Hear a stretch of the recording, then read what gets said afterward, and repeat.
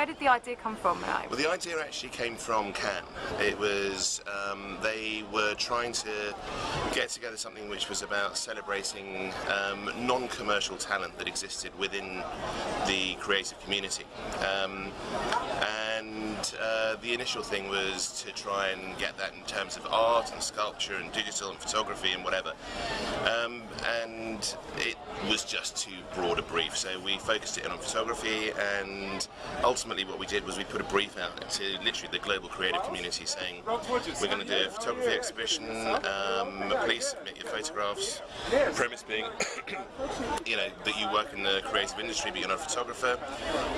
And we got, you know, over 1,100 entries in. There was a filtering process that was done by the creative teams at Lambie Nairn and Brand Union, and then ultimately 11 photographs were selected by Rankin to be in both the big book and also in the small book, which is just highlighting that photography.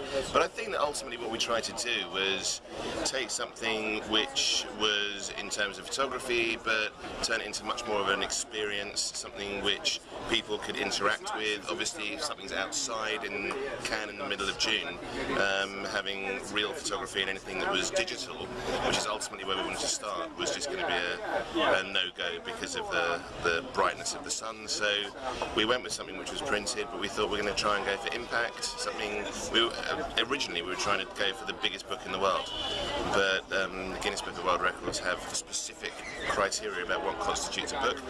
So it really is about celebrating creativity. It's about celebrating, as I say, non-commercial creativity from around the world. And you know, I mean, if you look at the where the photographs came from, I mean, Egypt, Canada, Poland, UAE, India, Brazil, Belgium, Australia. I mean, it really is from around the world, and you know, it's something which we just thought it would be really good to be involved in, something which was about looking for talent that could showcase itself, which doesn't necessarily get the chance often, and turn it into something which was around a broader brand experience in Cannes.